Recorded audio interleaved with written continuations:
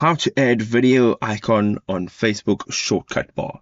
Good day, folks, and welcome to the channel. Today I'm going to show you how you can just add a quick button to your shortcut bar on your Facebook profile, and this is how you go about it. So this is what your main feed looks like, and you're going to go ahead on the left hand side. You're going to look for your profile name and you're going to tap on that. So right over here is where you can edit everything about your profile. So the first thing you want to view here is this toolbar. It says posts, about, trends, photos, videos, reels, and more. So let's say perhaps it does not say videos. Let us go ahead and change that. So we're going to go ahead and tap on more. And as you tap on more, you'll see a drop down menu of everything that you can actually put up in this top toolbar. So if you go all the way down to the bottom, you can tap on manage sections.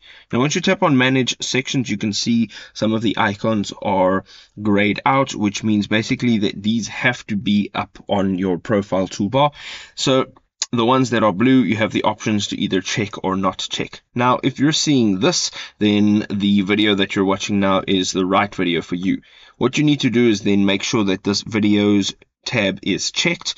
And once you've done so, you're going to go ahead and you're going to tap on save on the bottom of that tab, and you will now see that videos will appear here. Of course, mine was already here.